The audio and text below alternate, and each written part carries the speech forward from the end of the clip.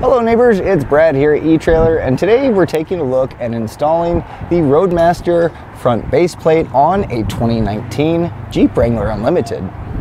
Now this is what it's going to look like when it's installed. You can see here there's a spot cut open for where the arms actually can go in, same with the safety chain loop. And the great part, it actually comes with a nice bracket that utilizes the factory mounting points under here, and that's going to allow you to get your breakaway switch and your diode wiring attached. Now it is going to work with your factory rock guard. It's going to take a little bit of cutting to obviously make it fit, but if you have the plastic or metal, it doesn't matter, you can make it work. Now with the metal one, just be prepared to actually be cutting some metal for quite a bit, but once it's all done, it has a nice clean look, and I'm really happy with the way that it looks, nice and clean, except for the actual points where you'll be making contact. Now when you're ready to actually hook up your vehicle and flat tow it, all you have to do is put these arms in straight like that, give it a twist, and that's going to actually lock that in place. And that's going to be really easy to also remove when you're not towing, just by pulling this pin. Oh, you're good. It's also going to be easy to remove when you aren't flat towing by simply just pulling this pin, twisting this, and pulling it out, and it makes it look nice and OEM and clean again. Now we'll go ahead and attach this to our tow bar. And attaching it's going to be pretty easy, as you actually just remove our pin here. We'll slide our arms in place. And then we can just put our pin in, and you can see it's actually got a nice hole here, and that's going to allow us to put our pin right there and keep this from rotating. Now this is designed to actually work with just the Roadmaster style here, and that's just this attachment. Now if you have a different tow bar that isn't a Roadmaster, you can actually get adapters for your tow bar, and you swap these out, and then you'll be able to use these arms. So now we'll just kind of get the rest of our connections made here, and you're going to see our safety chain loops here. These are going to clip in nice and easy. They're easy to actually loop them in, and they're kind of far enough away from the arms that it kind of spaces it all out, which is really nice, as you do have quite a bit of wiring going on here. So to kind of space that out is really great. Also, we'll get our diode wiring here hooked up. And now we can take our breakaway switch and attach this to the RV. And we'll just cross our safety cables here on the RV side. So now we have all of our connections made between the RV and our towed vehicle, and all that's left to do is get the Wrangler in flat tow mode and hit the road. To begin our installation, we're going to be removing the rock guard here, and that's just attached with 7 13mm bolts. So you're going to see one here, the 5 up here, and then one more on this side. So let's go ahead and get those removed. Now during the entire install, you really want to hold on to all your hardware, and that way it's going to make it a lot easier when we put it back in place. So organizing it using a cup or just some sort of way to actually keep these contained is going to make this install that much easier. So let's start. Oop, there's one.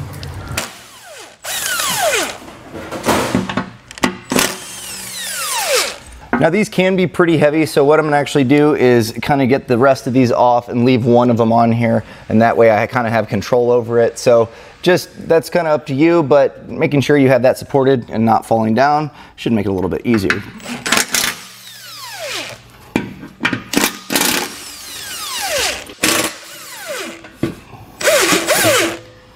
So now we'll go ahead and set this aside.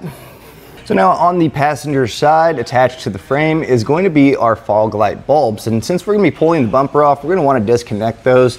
Now there should just be a little bit of a push pin here. Sometimes it's easier to actually pry this off the frame from the plastic, but let's see if we can separate it without having to do that. All right, let's pop this off and we'll get a little better leverage here. There we go. So now we have our fog lights unplugged.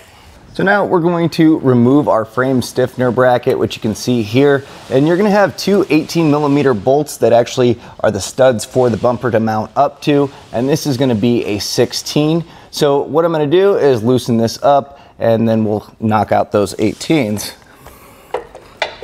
So with our 16, we'll just get this loose.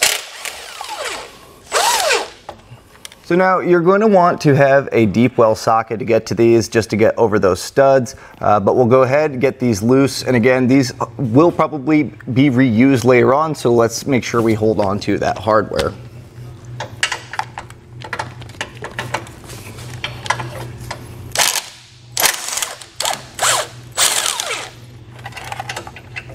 Now we can take these nuts off here, and we should be able to just take this frame stiffener off. Now the bumper's not going to drop because there is 2 more 18s on the other side, but we will not be reusing these, so you can do whatever you want with these, but we're going to repeat the same process on the other side of the vehicle.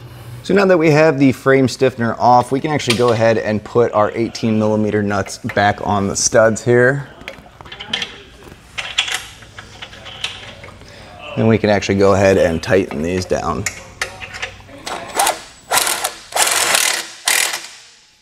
So now we're going to want to remove the 2 16mm bolts that are on these rock guard mounts here. And we're going to just take our mount and set it aside for now, but let's go ahead and get these loosened up.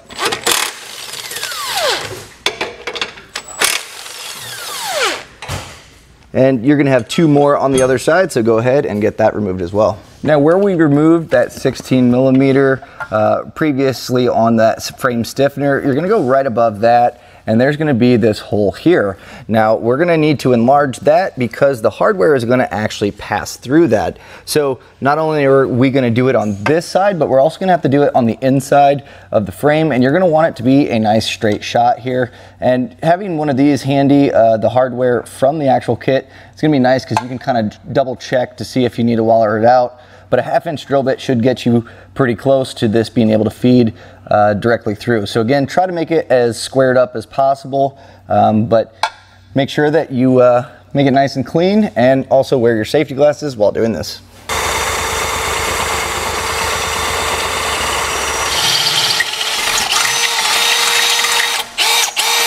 Now, since we've made some raw metal exposed here, we're going to go back with just a little bit of spray paint here. If you have a clear, that's going to work great, or if you have black, whatever works best for you. We're just going to coat that. That way it doesn't turn into rust later on. It's just going to give it a little added layer of protection.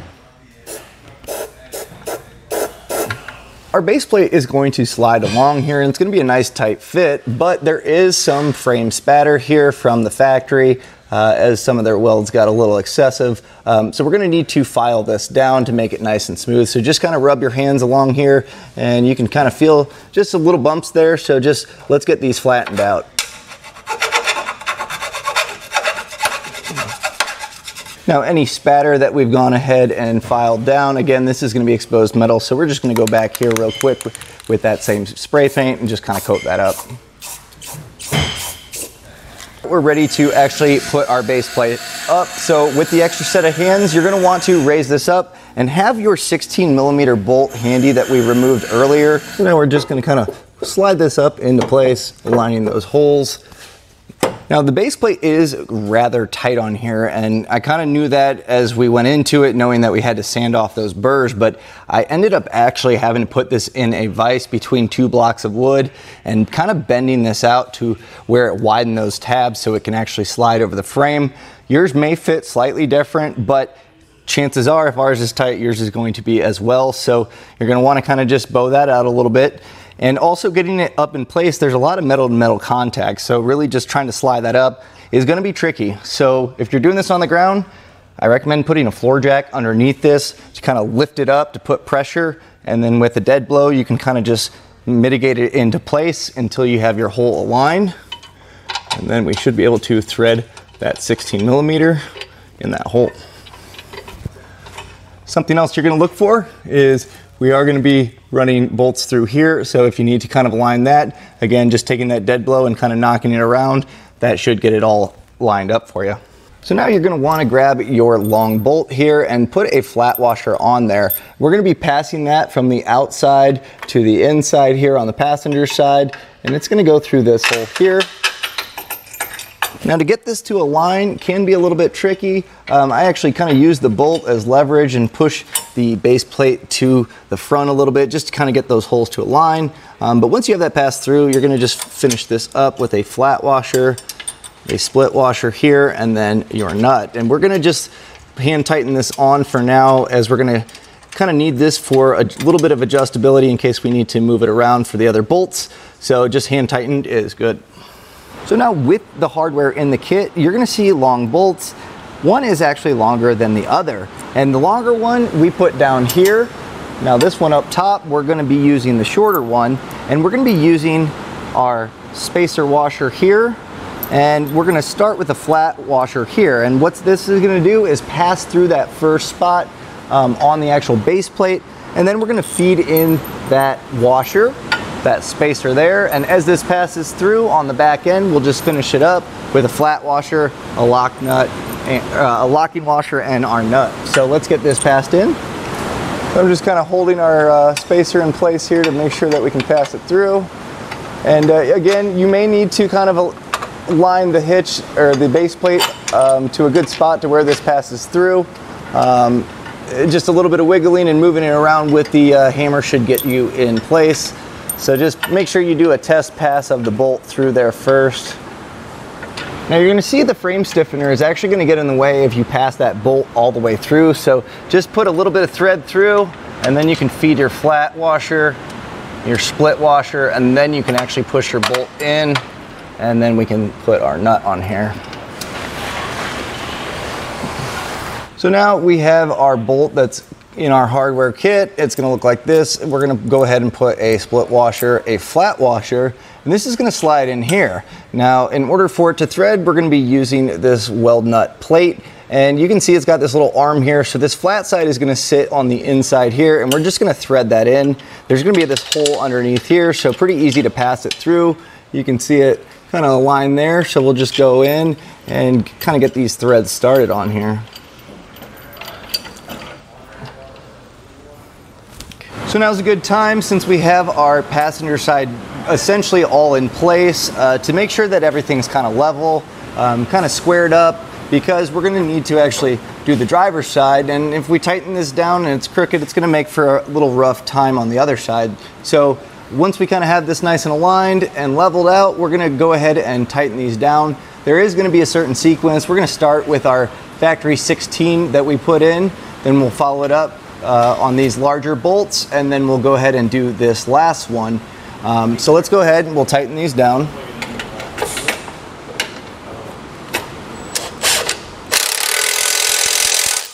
Now on these ones, this bolt, or the nut on the back side of this one, actually kind of rests against the frame stiffener, so that should kind of stay in place, hopefully, as we tighten it. But you may need to put a wrench on the back side or a socket on the other. Either way, that way you can actually get a nice secure tightening down of the bolt.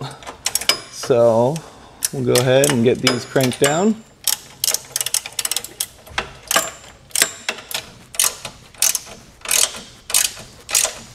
We have these nice and snug. I'm gonna go back with a torque wrench, and using the instructions, I'm just using a manufacturer's recommendation for those torque settings. So we're gonna go through and make sure that these are all tightened down. Now you may still need to use a wrench on the back end, and a lot of times I tried to tighten it on the nut side. So this one I can actually get to the nut. This one I'm not able to, unfortunately, to be able to tighten it. So I'm just gonna have to get the torque on this one. And this one, you're essentially, this is gonna kind of hold this in place for you to tighten it. If this bends or breaks off, totally fine. In fact, we're gonna have to remove that afterwards anyway, but don't be surprised if that does come off. Now, if you need a torque wrench, we actually have them available here at eTrailer, or you can normally rent them at an auto parts store. But this is gonna be an important step. Make sure that we don't have too much stress on the threads, but also that it's not gonna come loose over time.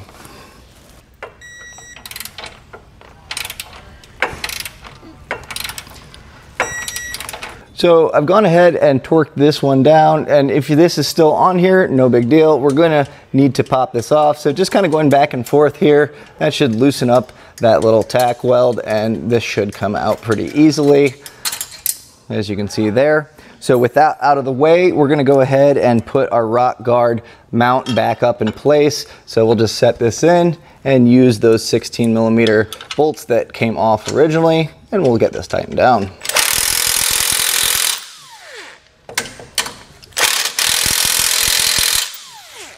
So now we're just going to go ahead and repeat all those steps on the driver's side. So I've gone ahead and I've tightened and torqued our driver's side. So now it brings us to the point where we're going to have our rock guard, and I'm just going to kind of set this up in place and kind of align those holes, and you're going to start to see that we are going to have to trim to make this work. So I'm going to just go ahead and kind of eyeball where it actually needs to poke through from, so it looks like where our safety chain loop will be, as well as our receiver opening. So with a paint marker, I'm going to just go ahead and make a few marks, and then I'm going to use an angle grinder to kind of just cut through here to allow for clearance on these. So it's going to be pretty hard to actually see how far back we need to go without kind of just trimming a little bit and then mocking it back up and working with that. We want a nice clean fit, so just doing a little bit at a time. I'm just going to go back about an inch to this portion here, and I'm going to notch this out as well. And then when we have all those cut, I can hold it up and see how much more we need to go back. But for this step, make sure you're wearing safety glasses. An angle grinder is going to work pretty well here, or if you have a Sawzall, that can also work. Just take your time and be careful. It is pretty thick. It's going to throw some sparks. And also, you're going to want to go back with a file later to get some of those burrs out. But let's go ahead, we'll make our first cuts and then mock it up. The model that we're actually installing this on is from a Rubicon, so that's why this is metal. So if you have a different model where yours is plastic, you can actually use some shears and cut through that. So it's going to be a little bit easier. But if you have metal, you're kind of limited. So an angle grinder again, or a Sawzall is going to be a good method to do this.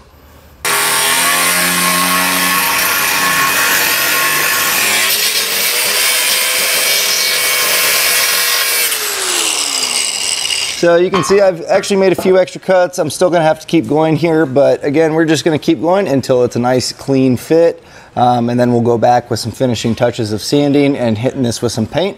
After mocking it up and doing a few different trimmings on here, I ended up with these rough measurements here. So it's about an inch wide for your safety chain loop, and that's gonna be right about 4 inches of total length. Now it does curve up, so you're just gonna kind of wanna cut to about this curve here. Again, you may have to tidy it up a little bit better for yours, but this is kind of rough to get you in the ballpark. And this one's about 3.5 wide, and it goes back about that same 4 inches, maybe just a little bit here. And then we're gonna have the same on the other side.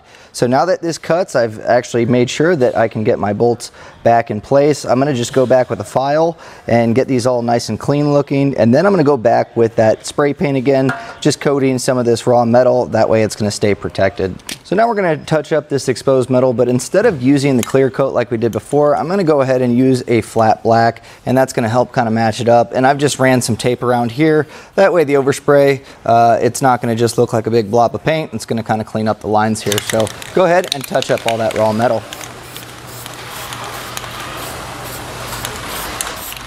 So now once we have everything trimmed up and fit and nice and painted, we can go ahead and get our rock guard back up in place.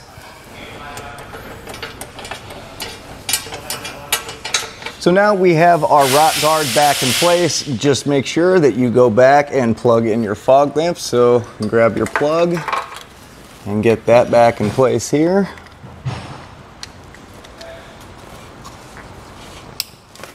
And we can actually pop this back on its clip. Well, this clip might have to kind of move here just because we have our base plate in the way, or you can just simply zip tie this up. That way it's not dangling down. And that was a look and installation of the Roadmaster base plate on a 2019 Jeep Wrangler Unlimited.